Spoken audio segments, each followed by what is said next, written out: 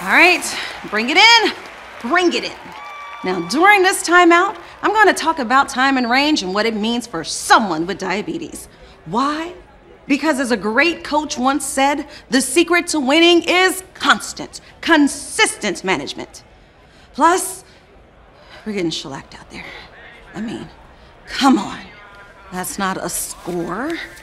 That's a range.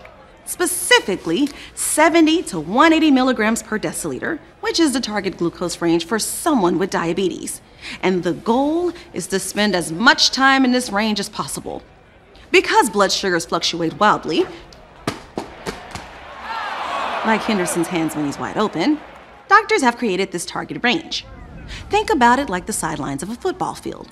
One sideline is 70 milligrams per deciliter. The other sideline is 180 milligrams per deciliter.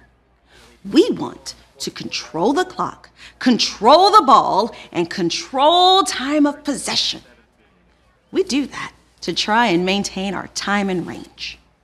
If you go out of bounds on this side, it means you've gone lower than 70 milligrams per deciliter, and that can lead to hypoglycemia.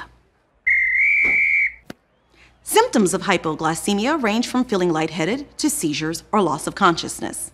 Severe lows can be life-threatening. The other out-of-bounds line is at the top,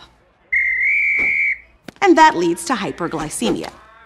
Symptoms of hyperglycemia can vary from not feeling so well to a serious condition called diabetic ketoacidosis, which requires a medical intervention. It's best to run a prevent defense by keeping track of glucose levels.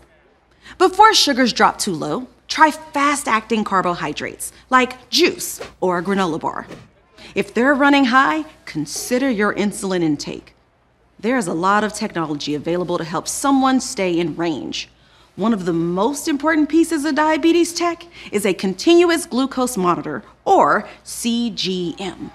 A CGM is like a coordinator, up in the coach's box at the top of the stadium, watching and analyzing the action and giving you real-time updates so you can stay one step ahead.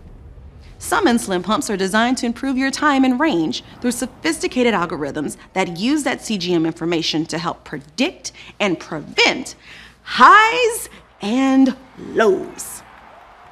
Speaking of highs and lows, it's time we got the crowd back into this thing by stepping up our game. Time and range, baby. Let's go.